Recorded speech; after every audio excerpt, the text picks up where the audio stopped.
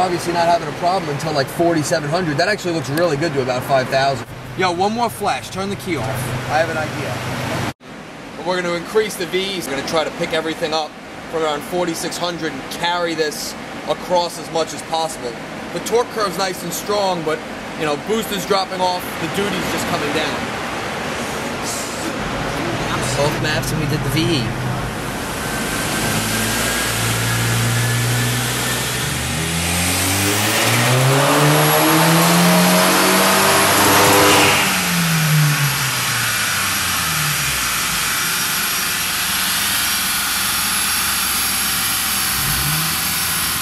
%191% load, it's adding 25% fuel at 5,500. It's not even lean. You know, I think I want to change the target lambda in the ECU. I want to take the target lambda from 10.0 and make it like 11.2. Make it happy with what it has. That's it then. Have you done that already? Yeah, I did it already. Put it in fourth, we're good to go. Good, send it.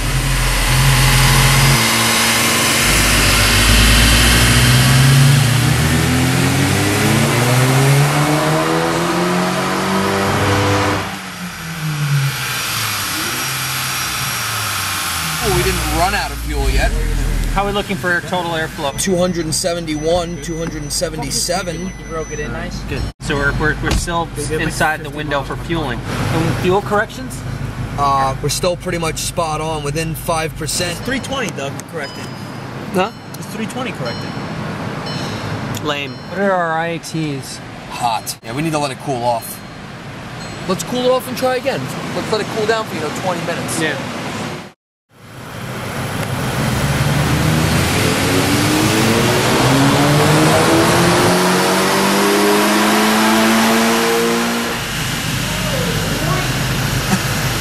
We got 20 more horsepower at 5,600. We got 14 more horsepower at 5,900. We're picking up everywhere. And made more torque and more horsepower. It's gonna feel good.